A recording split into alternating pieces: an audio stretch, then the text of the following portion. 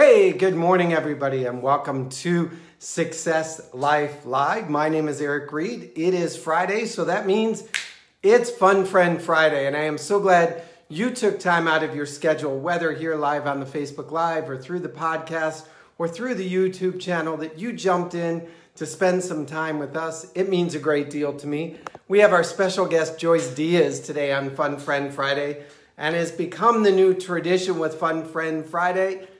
Yeah, we had to have a festive frock for Fun Friend Friday or Fun Friend Friday shirt, or I don't know what we're calling it.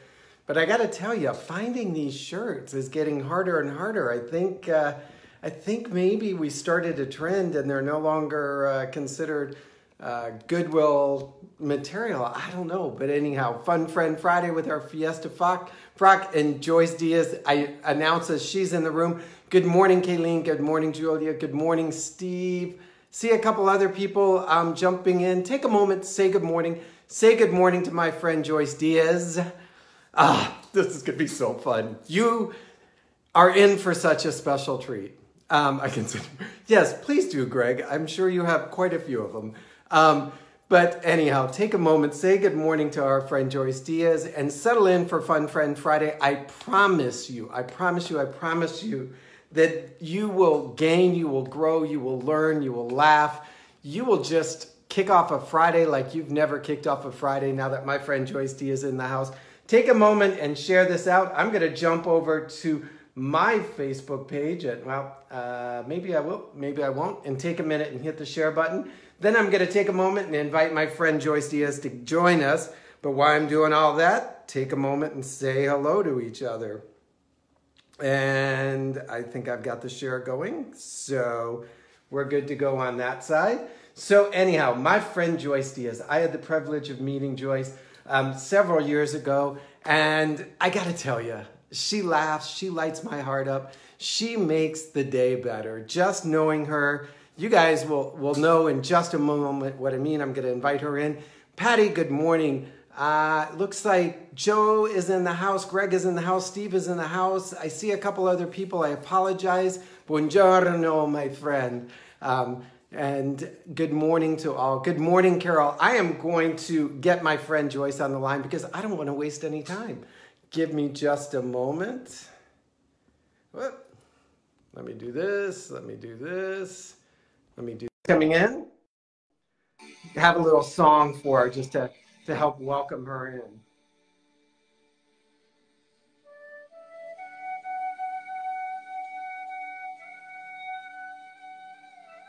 Come on, Jean, you know the song. Good morning, Joyce Dias! Morning, everyone. You introduced me to this song just recently, and I have to tell you. I have to raise this so you can see me. Oh, what lovely pearls. I feel like we're with Don't worry, Julia. Joyce, we have a little bit of music going. Much better. Do you like your music? What music? I can barely hear it. Oh. I can't pronounce it. Jean is in the house. She can pronounce it for us. It's the national anthem of India, but the long version with all of the instruments. How do you pronounce it? Gana Jina Mina? Jana Gana Mana. I love this long version that I discovered where all of the classical instruments of India are used to introduce it. It's such a beautiful song. Jean is like, where did you get that song? I'll send you a copy, Jean. I am so thrilled you are in the house. Welcome and good morning, my dear. Good morning, Eric. Thank you for having me on your show. Quite a lot of steam, and you're so inspirational in how you do a Facebook Live so consistently. You're a great role model to follow. I'm afraid You should see me at this time of the morning. Like, you know, I keep late nights. I look like something the raccoon wouldn't look at. So we, if you're seeing a presentable face, it's thanks to you, Eric. see, and so now even your husband's like, wow, I get glamour Joyce for breakfast. Oh, well, no, presentable joy is hardly glamour, but there are days I look at myself in the mirror and I wonder that my husband stays married to me. I could tell you that it must be a great joy having your sense of humor mixed with wisdom in his life every day. So I get it. You know, this doesn't happen all naturally. I have a team of at least 30 that makes me look this bad. So I get Thank you. You're very kind, but I think he attributes all his gray hair to me. it. I gave up coloring. It was too expensive. So I'm going to jump in and I'm probably going to put you on the spot, but that's what great people like you do. You are such a phenomenal speaker. And when I say speaker, you can hold a stage so well. Has that always been your giftedness? I don't know if it has always been my giftedness, and I'm going to be extremely honest here. My own family members think I talk too much.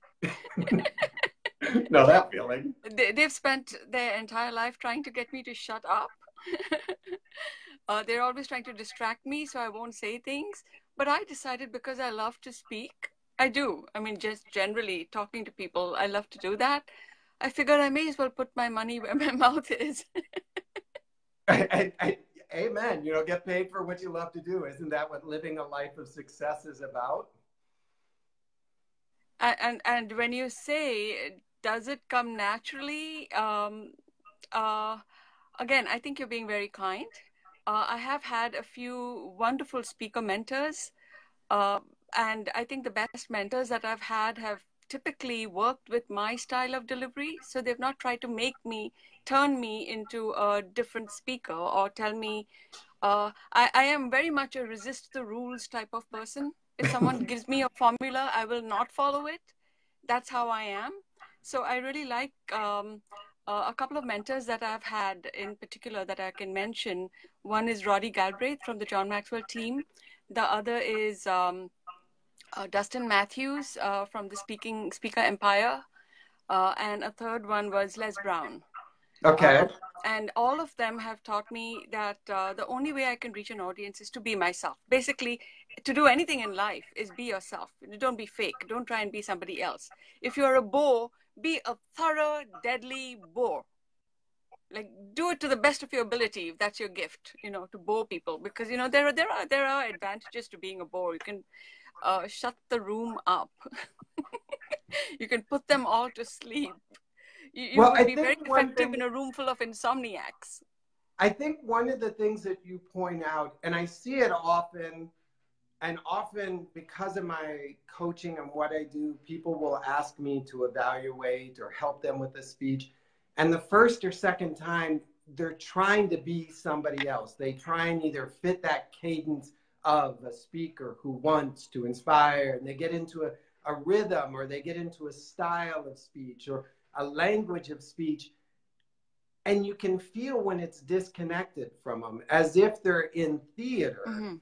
which is a completely different thing than being an inspirational speaker.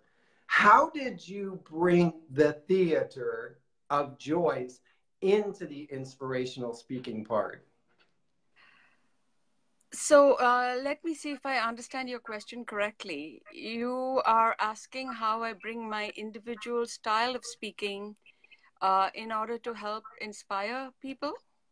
Yeah, great. Yes, I think that summarizes it better. So often we have a message we want to deliver, and that can be very blog style written.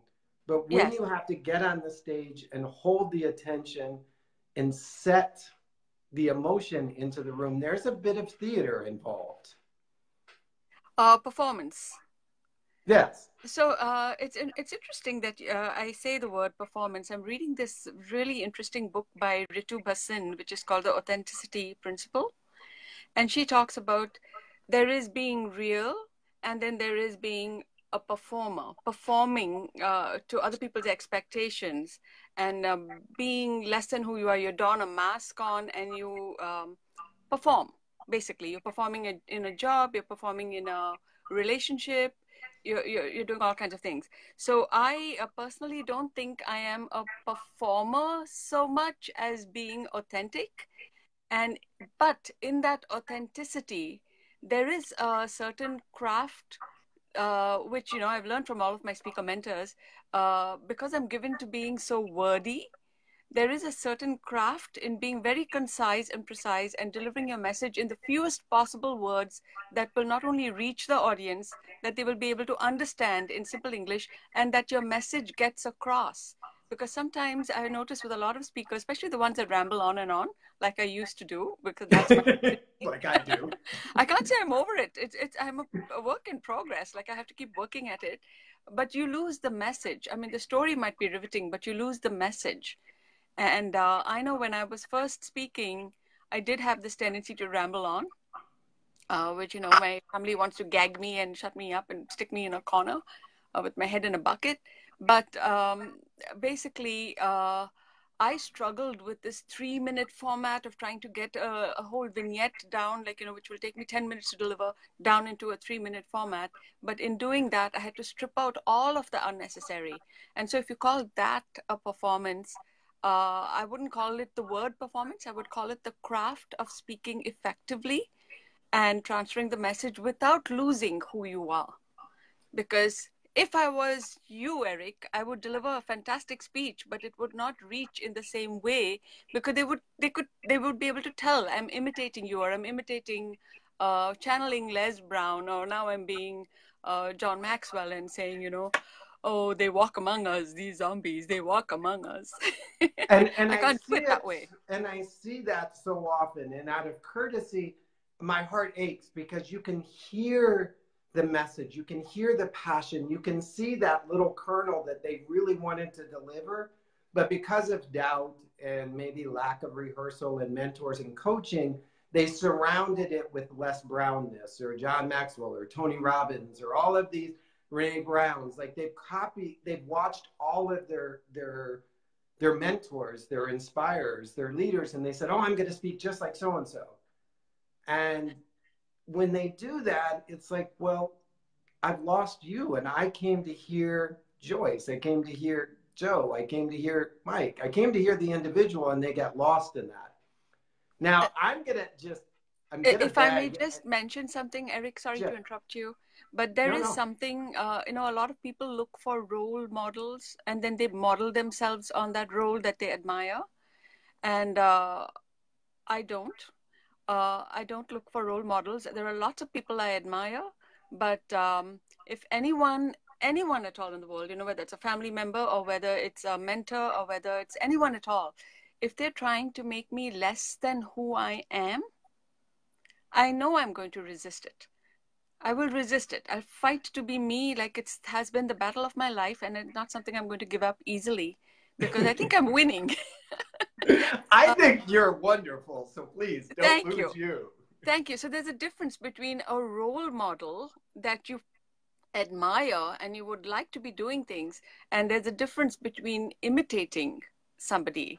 So you can emulate the actions, but you don't have to lose who you are when you emulate those actions because you admire. Like I admire Gandhi, but you won't catch me walking around in a dhoti and a staff. That's for sure. I know I wouldn't look as good as he did. So I have a couple things, and I'm like, rabbit. I would love, and I know if you say no, it's okay. I would love for you, if you could pull it back out of your deep, dark place, the connection speech. Oh, you really like being smacked, don't you, Eric? I love being spontaneous. Do you think it's in there enough that you could at least give us I can tell it. I'm not going to speak it like a speaker. It's different. I can tell the incident if you like. Yes, and so but let me set you up so you can have a minute to, step into your role. So often when you're preparing a speech or you're getting ready, there is this story, and you may have told the story 2 or 3 times to friends, neighbors, in a training, in a seminar, and you start to hear that story as like, man, people are hearing this, people are connecting it. And as you develop speeches, you start to say, you know what, this one resonates consistently with a broad audience. Now, how do I take that story, which you're going to share to us, and use it to impact a larger room?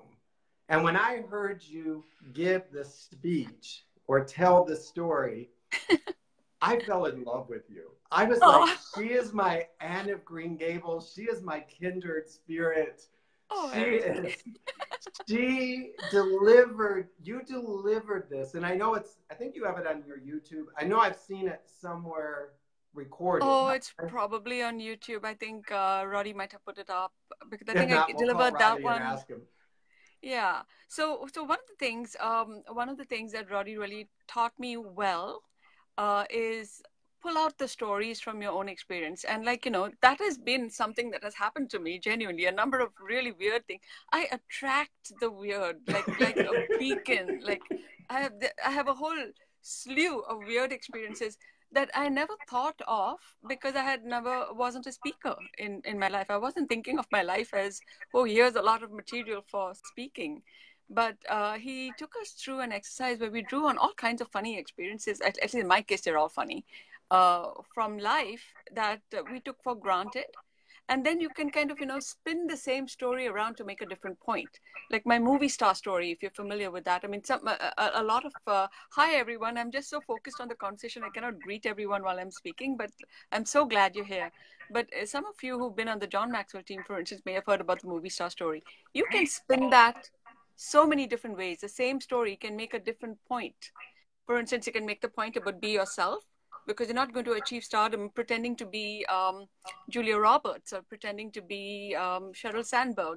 You have to be yourself. Whatever success you're going to achieve, you're going to accomplish whatever you do as yourself.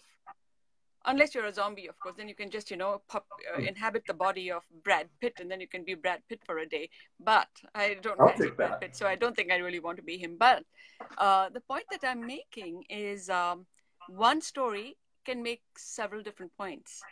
Oh, So that connection story that you're talking about, which because there might be people in here that do not know that story, maybe I should tell the story first, and then I can tell you how it can make different points, the same story. perfect. So I want to. So you're getting there. Sorry to interrupt, but hey, it's my show. Um, did you hear the difference? She looked at her life for lessons that she learned through experience, and then said, "What is the lesson that I learned? Now, how can I make this story a lesson that others can learn from?" And so often I'll see somebody try and create a speech from, this is the lesson I want to teach. Now let me create the story. And there's that feeling of disconnect. Like you started at the end and then found the middle and started at the beginning. Whereas what you said is, I learned in this moment. Now let me use this moment to teach a lesson. So please do the connection thing. I'm just going to settle back. Yeah, well, I'm not going to do it like a speech. You'll do it Just beautifully. standing on a Quit setting stage with a yourself up. mic. Yeah. So I'll just tell the story. And thank you, everyone, for listening. And thank you, Eric, for all the very kind words about it, because it's not my, once you hear the story, you'll know it was not my shining moment in life, let's say. So there was this way back when I was working in the hospitality industry, and I was around 20 or 21, I can't recall. It was my very first important assignment, and I was assigned to go and meet this group of aristocrats at a five-star hotel. And when I walk into this hotel, I was somewhat shy, and everyone seemed a little intimidating to me, especially if they had titles back then. I really don't care about titles anymore, but back then I did. And I walk into the lobby of this five-star hotel, and there's complete pandemonium going on. There's this at the epicenter of this noise that's happening. Is this tall 6-foot lady throwing a tantrum? She's Italian, so they throw the best tantrums in the world. And believe me, I'm an expert on tantrums. So to my horror, I discover that this lady belongs to this group that I'm supposed to meet, and how do I now extricate myself from this mess? So I kind of walk straight into the center of this crowd that's around her, and I grab her by the arm and I start trotting her over to the elevator, just trying to put her into a box, really, in the elevator with the nearest box I could find. And some of her friends accompany me, and she continues throwing, in Italian, and my Italian was very poor back then, but it was enough to understand that she was hurling a lot of insults at us. She was saying, ladri, ladri, sono tutti ladri, hanno rubato il mio passaporto. She went on and on and on. And basically what it was is somebody had stolen her passport while she was on tour, and she was afraid that she couldn't travel with her friends back to Italy that night. And it was a weekend. So, passport office was closed, everything was closed. And she went on hurling these insults, calling my countrymen thieves and so on. And I'm just dying to slap her, wondering how I'm going to control myself, because I was a kid back then. I had no restraints whatsoever. Not that I do now, but I pretend I do most of the time. But so I just shut my eyes and I'm counting to 10. I'm going 1, 2, 3, and she keeps on hurling these insults. And suddenly I hear this loud thwack, and my eyes open because I'm startled. And I see 10 faces peering at me. And this is the point I made on the John Maxwell team, because he has this book called Everyone Communicates, Few Connect. And so in the speech, I just said, it looks like while everyone had been communicating, I had connected. And of course, it stops all her ranting. And when I go to the hotel, her friends tell me she hasn't eaten all day because she's so upset. And I tell her, sit down there and pick up that banana, eat that banana. And she picks it up like a little monkey and she eats, and her eyes never leave my face. Like wherever I'm going, she's kind of following me with her eyes. And then I called, because I had no connection. I was very young and very early in my career. So I had no influence back then. And I contacted the president at 3 a.m. in the morning. And I said, well, you're the president of the company. I'm dealing with this mad woman out here, and she has to travel, and she has no passport, and the passport office is closed, and it's a weekend, blah, blah, blah, blah, blah. Can you do something? So he said, I'm very grateful to you for trying to handle the situation. Just head over to the airport and I'll see what I can do. Take her along. So I did. And of course, because he had, he was the president of the company, he had connections. He managed to pull some strings and bribe some officials or whatever he had to do to get her to travel. So she sends a letter after she arrives in Italy, thanking the president for getting her on that plane, and just absolutely raving about me. And at that point in time, the raving in good terms, I mean, not raving mad at me having slapped her and so on. And the president said, I need to get to know who this girl is that kind of took charge of everything and handled these VIPs. She did not tell him that I had slapped her, though. She did not. I told him that. I confessed. I said, oh my goodness, what did I just do? Like, I've just blown my career to bits. But because of that one particular incident, I got my very first promotion in my career. So that, totally encouraged me. I should go around the world slapping everybody, but no, I didn't. What the lesson that it taught me, though, is that when you're doing the right thing, when your intention is right, nothing that you do is wrong. You could say the wrong thing, you could do the wrong thing, but when the intention is right and the outcome is right, nothing is wrong, really. And a lot of people shiver, and they're, trying to be politically correct, and they're trying to do everything that other people tell them to do, and they're following the stereotype and the role models, and forgetting to be themselves. But it's when you are yourself, with all your flaws and all your mistakes and all the things that you do wrong, you still stand out. You're no longer the zombie that the world wants you to be. We have too many zombies. So I love that story, and we are going to have to, I know Kayleen knows somebody that can get to Roddy faster than I can. So he'll have to find the video and post it for us, because it's a beautiful speech. But so if you're somebody that's going into public speaking, or if you want to influence people through speech, understand what she did. She set the stage of her flawness, her uncertainty, her desires, and her passion to make an impact, to change the world. And she did it with enough humor that we moved her off the stage and down beside us in a way that it was like, I could just so be like, oh, there are so many people in my life I need to connect with. And when you tell a story like that, the audience is able to no longer see you as this speaker, like this way off in the distance thing that they're supposed to take some golden lesson back from the mountaintop from. They see you as somebody that's shoulder to shoulder with them. And then what you do so beautifully in your humor, with your wisdom, is be able to say, and guess what I learned? As a way of saying, and by the way, if you didn't see this, here's an opportunity for you to learn without having to connect to other people. And because you were in the room of John Maxwell people when you told it, you use the word everybody communicates, few people connect. You use the word about influence. You use the word about intentionality. So you planted words in the story, in the speech, that the audience was already beginning to familiarize themselves or connect with. And so when I listen to you as a speaker, I see that it is not just up there rambling, telling a story, but you really funnel through all of the extra stuff and get right into the meat of the meal, so to speak. Yeah, stop it, Joseph. You're making me laugh, and I'm trying to keep my composure. Um, yes, the thing is, we have all had experiences, weird or wonderful, or even, what we take for granted and we think is ordinary in our lives because it has happened and it's just an incident, is really pretty extraordinary to the audience. Extraordinary Oh, two wait a senses. minute. I got to interrupt you. I want people to hear that. Our ordinary is often extraordinary or unique to those outside of us. Go ahead. I'm sorry. Yeah, but we take it for granted, right? Because it's our life. We've lived it. We don't see anything out of the ordinary when we are living it, in the process of living. But as a speaker, you bring the same incident out of your treasure chest of memories or whatever, and you make a point. They get it. Now, hasn't hasn't every one of you wanted to slap somebody? Yeah, raise your hand if you wanted to slap someone. And have you?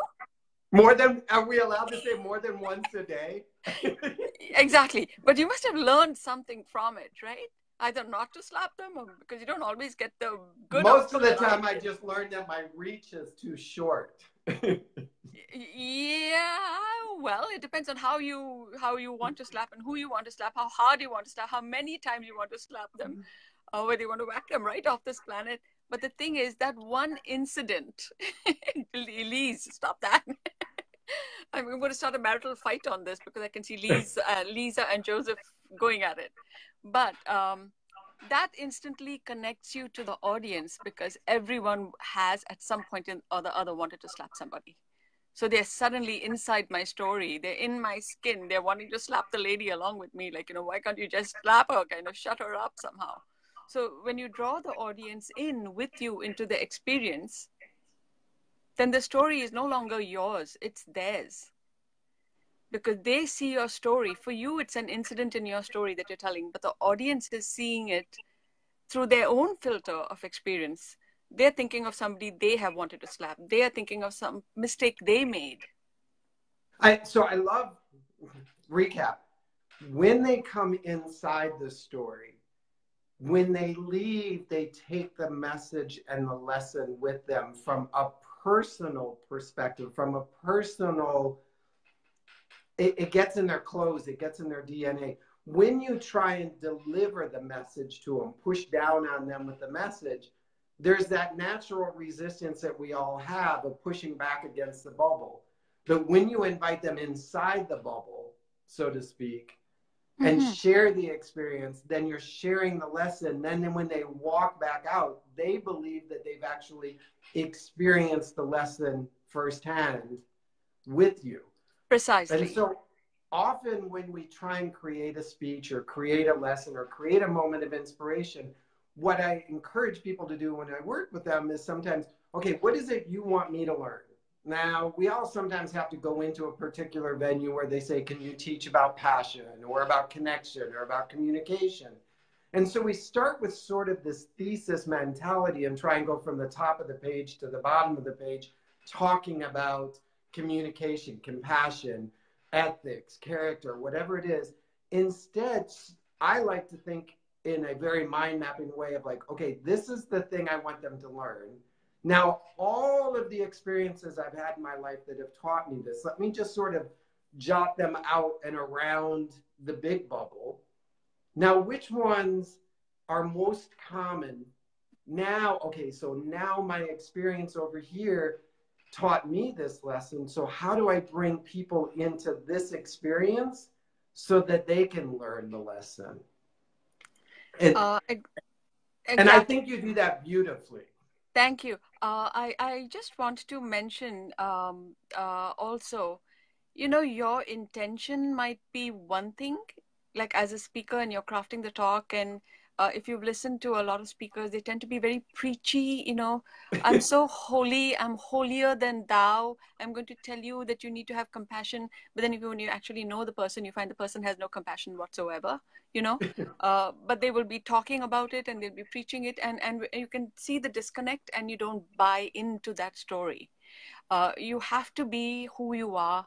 You should not be talking about things that you don't practice yourself, because you come across as very inauthentic, and the audience is very, very smart. They can tell when you're not what you're talking about, you And I know? think that's where we move from being a trainer or a teacher to an inspirational speaker.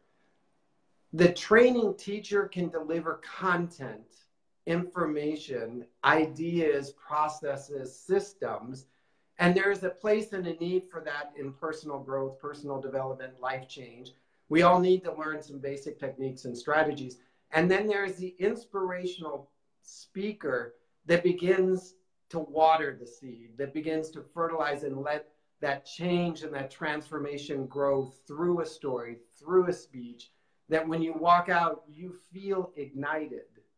And so when, for those of the that are watching or thinking of like, how do I build my influence? How do I begin to make the impact I want? You've got to make the shift from being a teacher trainer to being an inspirer and influencer.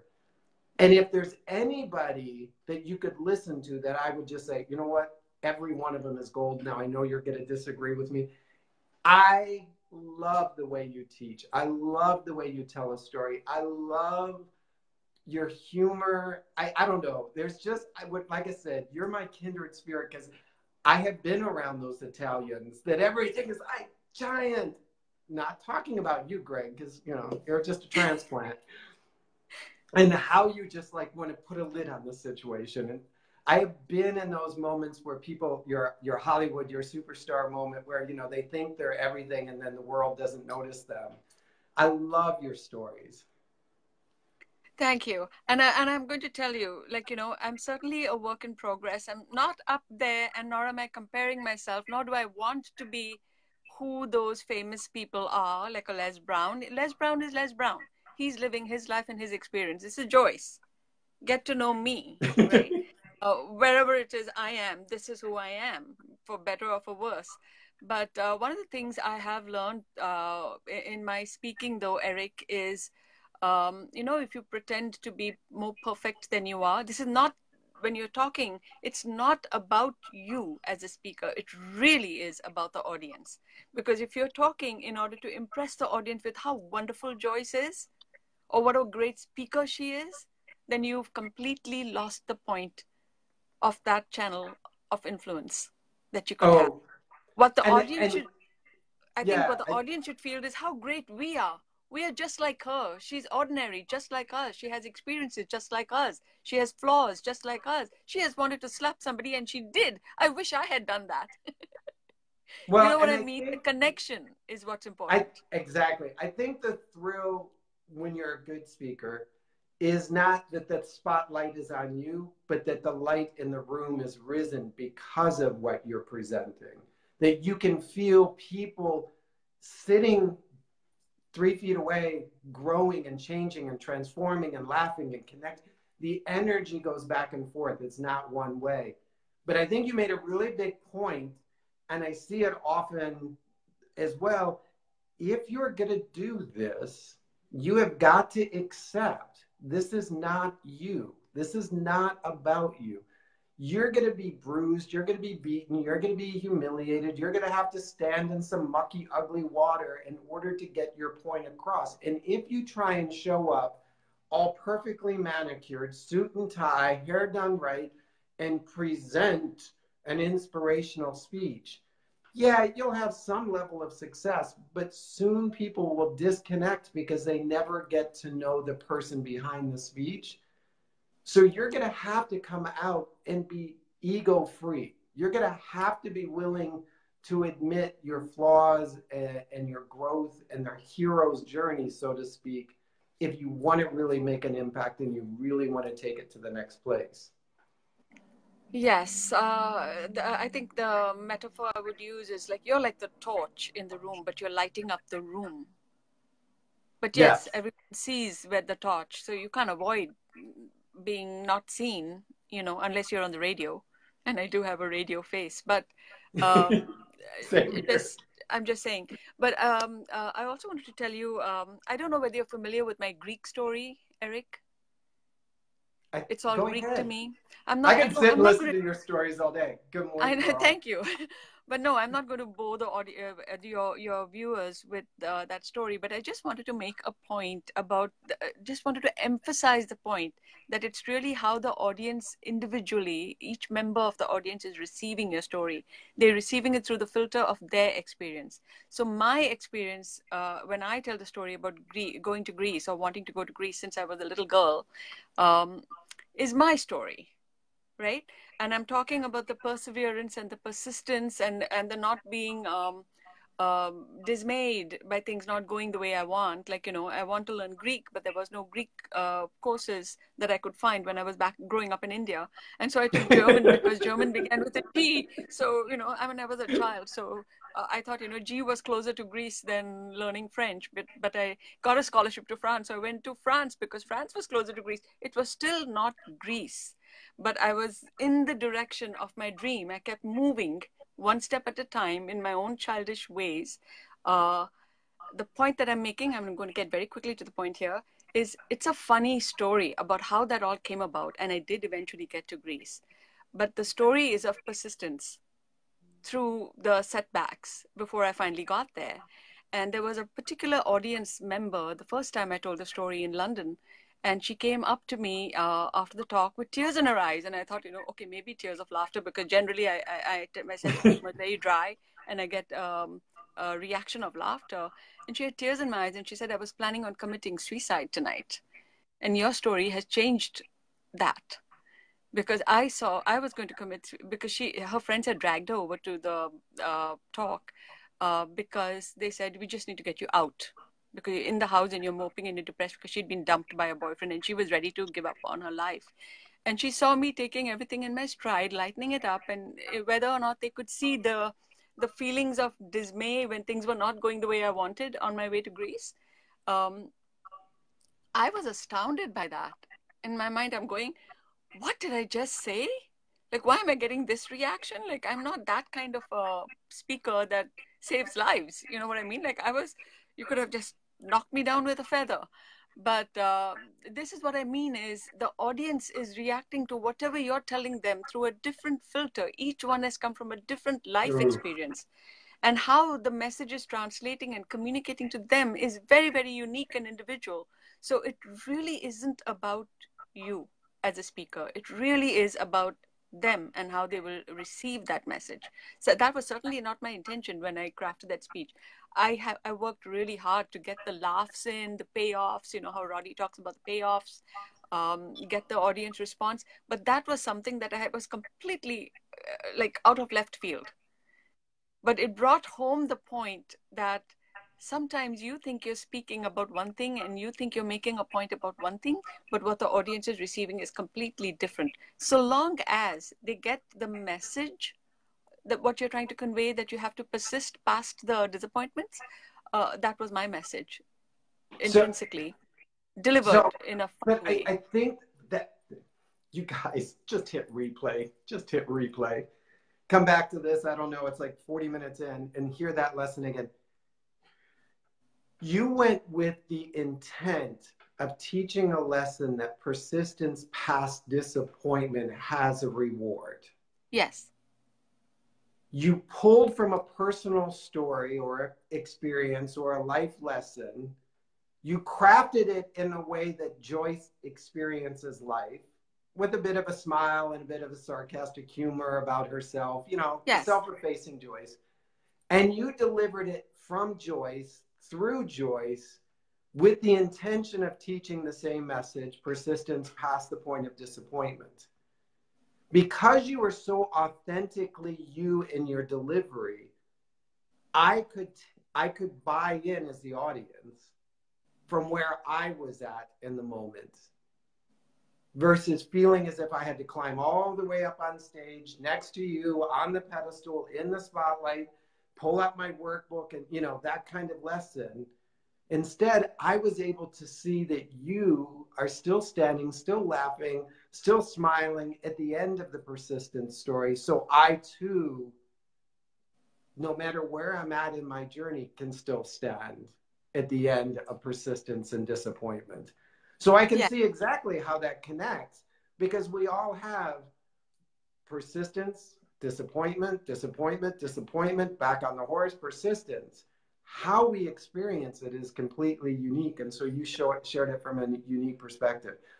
So again, when you're crafting a speech, when you're trying to connect, when you're trying to move into that inspirational speaker kind of space, don't start at the top of the page and write a thesis on persistence past disappointment. Stand in the middle of the page and say, where did I learn this lesson? And you may have 2 or 3 examples.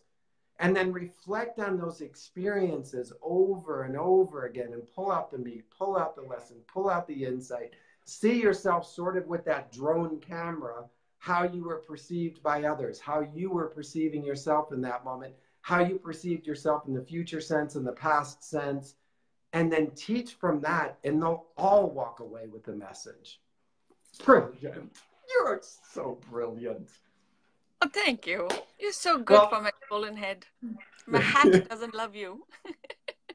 well, we have Joe taking great notes, and I noticed a couple other people have popped in. Take a moment, share this out, you guys. I tell you, there is so much nugget. I can't wait to get the transcription, or as they say in French, transcriba, or whatever. I don't know. Transcription. Pardon? Transcription. I'm just pronouncing it the French way. I don't know what the word is. So you mentioned once in a speech 5 languages? 7. 7. But India counts as 2. So What? So what 7 languages do you speak? Well, I speak, I grew up in India, you know, where they have 32 languages. So you already dropped that, you drop the filter of you can only communicate in one. Because, you know, when you go in the workplace in India, for instance, when you're sitting at lunch, there are many languages spoken and you understand all of them. So those are all like, do I speak them all? I don't know. But I do speak 3 Indian languages fluently, which is Hindi, Marathi, which is the state where Bombay is. I come from Bombay. And I speak a Goan language, Konkani. So the 3 languages that I speak fluently. I understand other Indian languages because the root of the languages are similar, and some I don't understand at all because they're completely different. Like they're really ancient origin. So if you're not exposed to Sanskrit, for instance, you don't understand. I grew up, I studied in an English medium. I count in English. And they said that's your mother tongue. The language in which you count numbers in your head is your mother tongue, right? So although I grew up in India and I'm Indian by origin, I count in English. So I kind of feel a bit of a fake when people tell me, oh, you speak such excellent English, because that is the language in which I think, you know. So English is my native tongue, if you will. And then I started speaking because of wanting to go to Greece. I started learning French and then German and then Italian. These 3 languages I speak fairly fluently. I would say French is my strongest. German and Italian, with German, I can hold my own in a debate and make a point. Like if someone wants to argue with me, I can Which with the German is quite an But in Italian, I'm not that good. In Italian, I'm fairly fluent. Like I can get by in a remote village and get what I want, type of thing. And then I learned Spanish and I learned Russian, but I can sing propaganda songs fluently. Like you just poke me in my sleep and say, start singing. I can start singing a propaganda song because I learned Russian at the time when Russia still existed with the communism and all of that. So the teachers were teaching us propaganda songs and I know them by. So, but with Spanish, because I went on with the John Maxwell on the mission for leadership to Guatemala, I could understand it, but I tend to respond in Italian for some strange reason. I don't know because the two languages are so similar. Yes. But I haven't activated my Spanish, so I need to really immerse myself in that. And for a person who loves to talk, learning multiple languages is a very good idea because now you have a wider open field. And I'm certainly so not you perfect, never are alone but I at have the enough to airport. connect, and that's enough for me. It's good enough for me. I think that's amazing. So it's time for our Fun Friend Friday. And I love this part of the show. This is your sort of minute with Maxwell. You can do it in French, German, Italian, Russian, Spanish, Gujarati, Hindu, and I forgot the other one. You pick your language of choice. But for those of you who haven't seen Fun Friend Friday or are listening through the podcast or YouTube, what we do is we've got envelopes. And inside each of these envelopes is a leadership type word like desire, like balance, like contributions, sacrifice, legacy, influence. I don't know if we have connection in one of the envelopes. We'll just have to wait and see. You get to pick an envelope. These envelopes are blue diamond, yellow moon, rainbow, red balloon, green clover. Ooh, these are all mixed up. Yellow or orange star and pink heart. So while you think about it, we have to do our famous Fun Friend Friday song. Travel down a road and back again. Your heart is true. I don't know. Did they have the Golden Girls when you grew up, or have you seen it? Sorry, say that again, Eric. The Golden Girls. Nope, I don't know. I've heard of them. I don't watch a lot of television. I record television.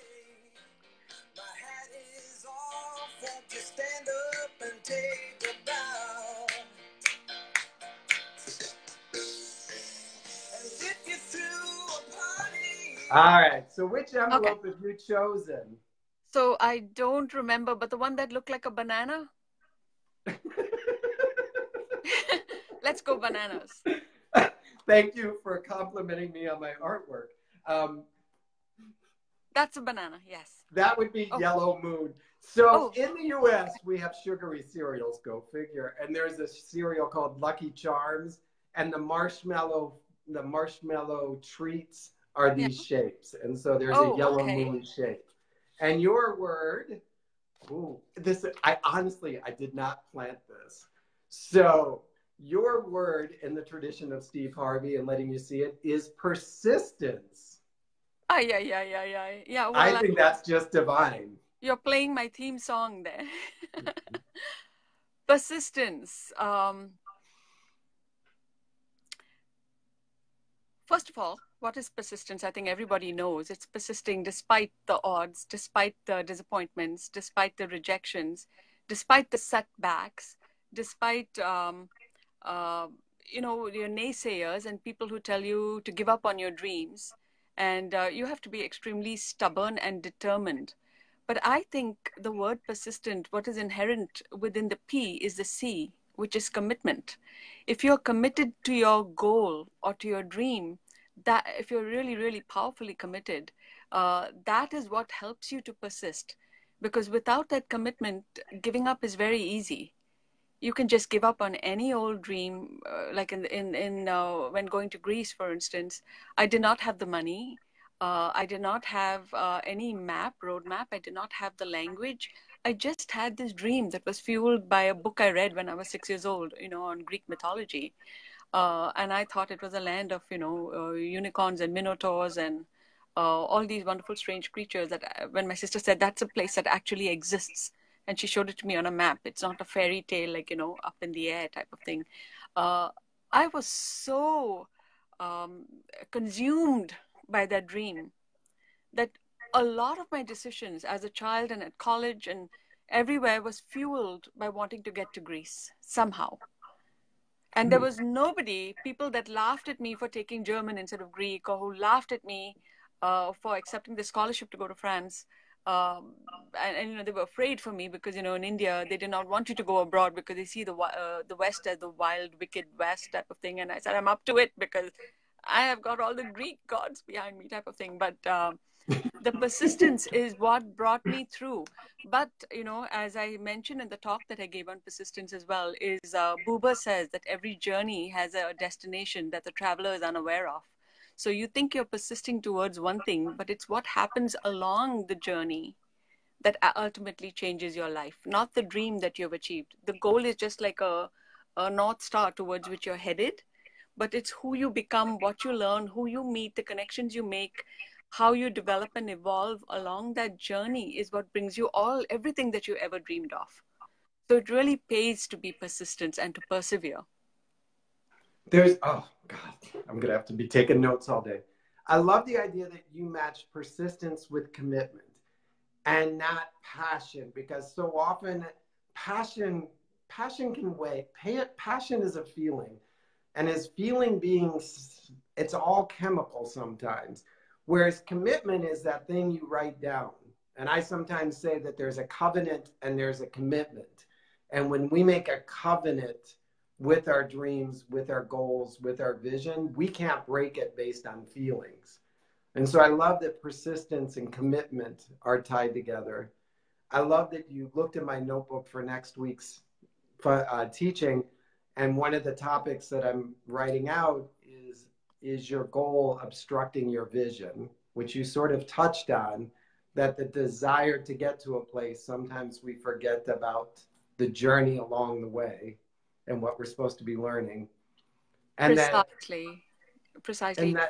Eric, it's I think the goals and the dreams we are given are not as the end point of what we need to accomplish.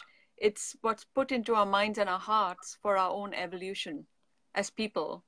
We grow when we follow our dreams. We stunt ourselves deliberately when we ignore or deny our dreams.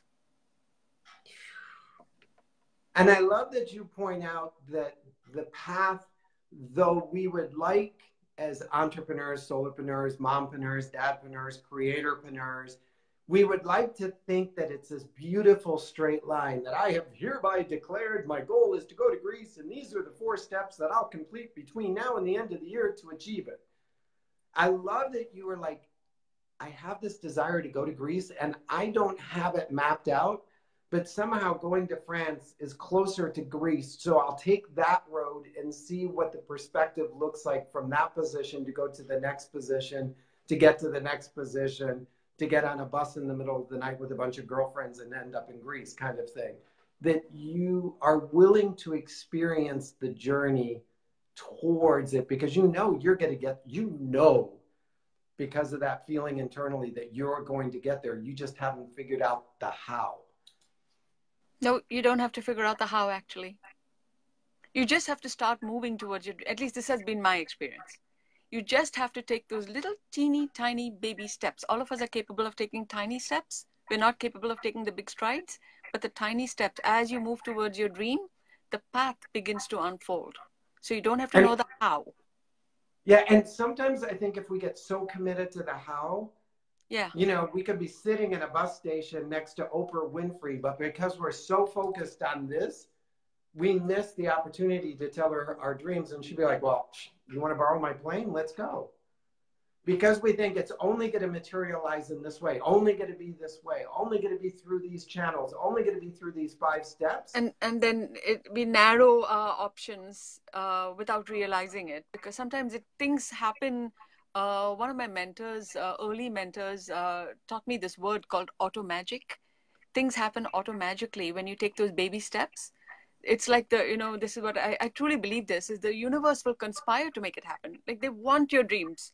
God wants your dreams to happen because you're taking those steps, you're showing the commitment, you're showing your intention, and then there's nothing that can get in the way. It doesn't matter who your naysayers are or who are the people who will put the impediments. If you consistently with commitment keep taking those little steps, there's no way on earth that your dream will not come true. But the dream is not what the end goal is. It really isn't. The dream, whether it's a little tiny, it seems like a silly dream wanting to go to Greece, right? Or a little girl wanting to have a pony or whatever. But in the attainment of that tiny goal, there's a saying in India in Hindi, which I'm just going to translate it to English, is at Do it in every Hindi because horizon, Jane's here. You have to do it in at Hindi every first. horizon, there is a new horizon. The horizon is not the end of your journey. At every horizon, you will see new horizons. And so your dreams will alter as you reach each goal. But those are the milestones, those are the goalposts or the stars that pull you towards them and which shows you the path as you go forward. Oh, so agree. I love auto magically. I'm gonna borrow that somewhere in my future. I'm It's just yours. telling you, and I Don't won't borrow, give you you don't have to credit return it. because that's the kind of guy I am. It's where PK Martin, who wrote Home Run Life, talks about when the super intersects the natural, it becomes supernatural. What you, because your passion and your desire and your persistence and your commitment were doing what comes natural to you, to others it looked supernatural because the super, the divine, the great, the God was infusing it. And so you look supernatural in it, but to you in process, it just felt natural. Yes, like you know how I ultimately got to Greece, though, Eric. Did you know Give somebody's you going an to call you an example of the ass? auto magic if you want to know. I can post the link to the video as well later on in your Please, stream please, of please, comments. please do. But for people who want the whole story, but I wanted to get to Greece so badly, so I accepted that scholarship to France. I wanted to get to Greece when they were having school tours from the university, the school that I was attending in France. But the tickets were all sold out when I went there. So I went to Italy instead because that's the only one which had room. And I figured See, Italy was I would have closer to poisoned Greece. somebody on the bus Exactly. just to take their seat. And then, so I was Italy, but feeling really distressed because, it's not like it was an easy trip to get to France even at the time. Wasn't loaded with money that I could just hop on a plane and go. Not that I'm very rich now, but now I can make that choice and I can go whenever I want, right, to Europe. But back then I couldn't. But I was on that actual bus tour in Italy for students, and the bus driver. So here I am at the Vatican, and this for some strange reason I always arrive at the Vatican at midnight. Don't ask me why. Like, it's some sort of like a karmic thing or whatever. Every time I've been to Rome, and I've been there several times, I've always arrived at the Vatican at midnight. The clock strikes. Like I said, oh my God! Like I feel like I'm in one of those Groundhog Day type of things. Like it's an action repeat. Why am I here at midnight? Anyway, so I'm telling God, like, what am I doing in Italy? I need to be in Greece. And I get into the bus with all tears running down my face, feeling that wrench of disappointment. It was really gut wrenching.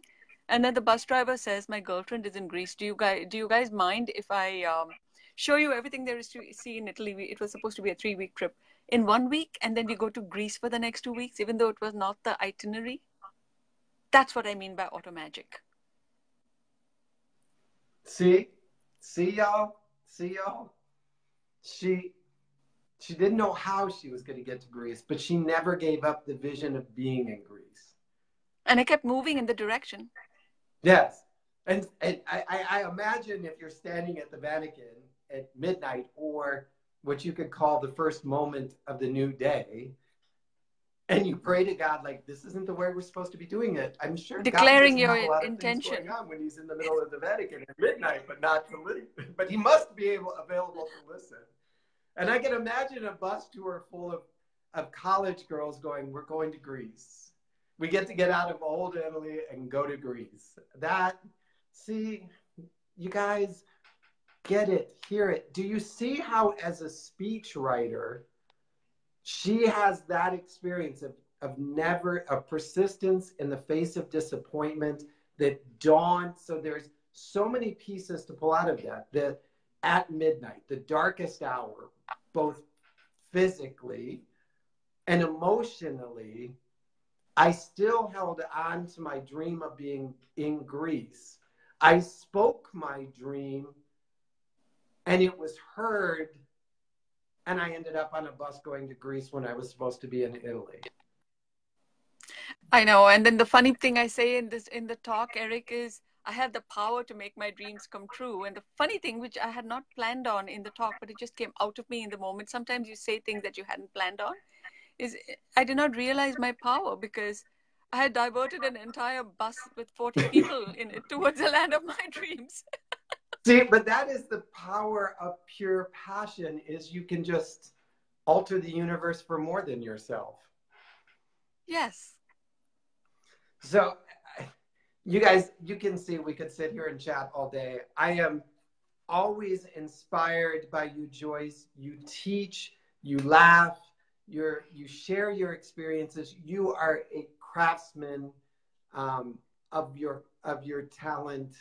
I know that you work hard and rehearse hard and prepare to deliver the best that you can. And as somebody who has had the privilege of hearing you multiple times, your efforts shine bright. I know there have been people that have laughed and been impacted by you on so many levels. And I got to tell you, thank you for being our Joyce. Thank you for being such a smile, such a joy, such a laughter for so many people. Eric, thank you so much for inviting me on your Facebook Live. You honored me when you did that. And I really, really enjoyed my time speaking with you. Oh, no, I was like, I sort of have, so I'm just going to tell because Joyce is in the room. I have this list of like my fantasy Facebook Fun Friend Friday people. And I was just like, am I big enough? Am I bold enough to go after one? And when you wrote back and said yes, it was like, I kind of had to get up and run around the house for a few times, which made my dog really confused. But hey, if you live in this house, you're always confused. Again, I want to thank you, Joyce. If you will, do you have anything coming up? Are you doing speaker training, or what are you working on right now? Right now, well, if I tell you, I'll have to come and kill you all. But I'm working on a couple of books. And this next quarter, I'm actually not taking up a whole lot of contracts. I do have one or two small contracts that I'm working with because I have to bring some bread onto the table. But I'm working on a couple of books and I'm launching a course in January. So that's what I'm working on. What is your course in January? So I have not yet. I'm launching. I'm going to be launching. So I'm working on creating all of the videos and everything at the moment. Yeah. So the course in Sorry, you want to know what it is about? So basically, what I'm doing, so if you want to know what, if any of you would like to know more about it, you might want to consider joining my group. Maybe I'll post the link to the group because I'm running a series of challenges on how to make a difference, basically just by being you as one person. Because a lot of us stop doing because we think we need a large tribe in order to achieve our dreams, but we don't. You need to start with you. If you are not able to do what you want, then why is the world going to collaborate with you to give you what you want, right? So you've got to model it first before the tribe rallies around you. So if you want to save the planet, you have to be saving the planet first with your tiny little actions that may not create a dent in the universe. So I'm starting this group. It's called One.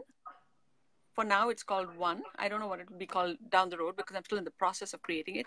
But there's going to be a series of challenges, like 30-day challenges of how to make an impact as one person, how to make an impact with your business, how to have courage. So there are 30-day challenges, how to have confidence, stuff like that. Like it's going to be a series of challenges to empower you, not just for yourself, but also not for your own growth and evolution, but for the evolution and impact of the business that you're in. And you may not have a business. You may be in a career, you might be employed, and you can still make a difference wherever you are. So I'll post a link to that group. I saw you post that and invite to the group. So do you guys. I love that idea of oneness, like the power of one. So I know as you as a leader and a teacher are going to deliver that on a high level. That's going to be exciting. That's so, as you said, so often we think one is too small to be of significance or to make the impact or alter the world. And as you alluded to earlier in the beginning, Gandhi was just one when he got thrown off the train. And he was just one when he protested the salt. And he was just one when he began his journey towards the sea to mine his own salt. And yet India now celebrates freedom because of one individual. Exactly. I mean, you know, Gandhi is one of my heroes, like really is, because first of all, he had a great sense of humor. If you read his book, My Experiments with Truth, you will see his sense of humor. He was very well educated. The world sees him as this guy with just the dhoti and the staff, but he was making a point that he was not going to wear Western clothes and be have his freedom taken away by the West, you know. So he spun What his own cloth. What's and as a Westerner and American, we often see Gandhi as, who is it? Ben Kingsley, Yes, the in the later movie. Gandhi. When you really do dig into his life and you begin to see him as the full person, I mean, he was a prominent attorney. He was, He was an he attorney. did He used to not wear the start out waistcoat, you know. life as a holy man. He had a very Yeah, he different used to call it, mission in the beginning. Eric, he used to wear Western attire back when he was in Africa practicing as an attorney with, you know, the waistcoat and the coat and the shirt and the Hmm. trousers, and they used to call it the plus fours. And when he abandoned all that Western stuff and spun his own khadi cloth from cotton and wore the dhoti, he used to call it, he very jokingly told the Queen or wherever he was on a visit on a ship to England, he called it his minus fours. Minus force. So yeah, He but I think his story is fascinating. So take a moment and try and just do a little history on him, because yes, we often think that we have to begin at the end to have significance. That, when we look at somebody like his life, we see the end, but we forget the beginning and the oneness that he represented by taking off the plus fours and getting up off the train and not getting back on, and then empowering a nation one person at a time. So I love your idea of one. So that is going to be a course to follow. Um, do us a favor, and if not on this feed, on your own feed, so everybody can follow and friend you, see at least, I want all of your speeches up there, but at least the persistence one, if it's there, and definitely the connection one, because I think I actually have that saved somewhere on my hard drive. I'll have to go look for it as well. It is truly, you are a craftsman. And so if you get a chance to go over and watch Joyce and watch one of her speeches, understand that those 3 minutes probably took 300 hours to create, not only the experience, but to be able to deliver it. But you too have experiences in your life that seem ordinary, seem mundane, seem common, that what the lesson that you learned in it is the lesson that you're now inspired to teach others and can inspire others through. So don't overlook the lessons. Don't overlook the things that you experience that you don't think are big enough or grand enough or impactful enough to change a room, because they are. That's why you were given those experiences. That's why you were given that part of your journey, is to hold on to it and then to share it with a bigger audience. Yeah, I think that was the first lesson I learned on my journey as a speaker, that nobody is ordinary. None of you, every one of you that's watching, you're super ordinary. And there's an audience that will relate only to you. They may not relate to me, they may not relate to Eric, they may not relate to the, famous speakers like Les and John, but they will relate to you. And that is the reason why you have to find the courage to tell your story. What you consider ordinary stories is what will reach the audience, your audience. Oh, so true, so true. You have just filled my day. I don't know how I'm going to settle down for the rest of the afternoon and get the work done that I need to get done. But I want to thank you, my friend, for being a Fun Friend Friday today, for joining me and this morning. And I know you took some extra time and glamorized just for us, and so I appreciate that as I had to put well. on my human face. I'd really frighten people if I came with my antenna. Hey, look what I show up wearing. I think this is just to make everybody else feel good about their wardrobe selections. So thank you, I Eric, will, for having me on your show. I appreciate you being here. I will take this and download it and podcast it and YouTube it by the end of the day. We'll have it done with subtitles as well. so that you can come back later in the day and steal some of those nuggets. Your notebook should be full. I promise you, when I finish this today, I'm going to burn up at least a notebook from all of the wisdom and teaching you gave so graciously and so abundantly to us. Take a moment, you guys, share this out, then jump over and get in Joyce's The One Group or One Group, and just really experience the community that is being built here on Fun Friend Friday. All right, that's I think the the phone's president of ringing, so India I have to calling. go. They want you home. All right. Thank you guys Thanks, so everyone. much for a Bye-bye. fantastic day. Bye-bye, everybody. Have a great Friday. See you guys on Monday morning at 8 a.m. Eastern. Until then, be blessed.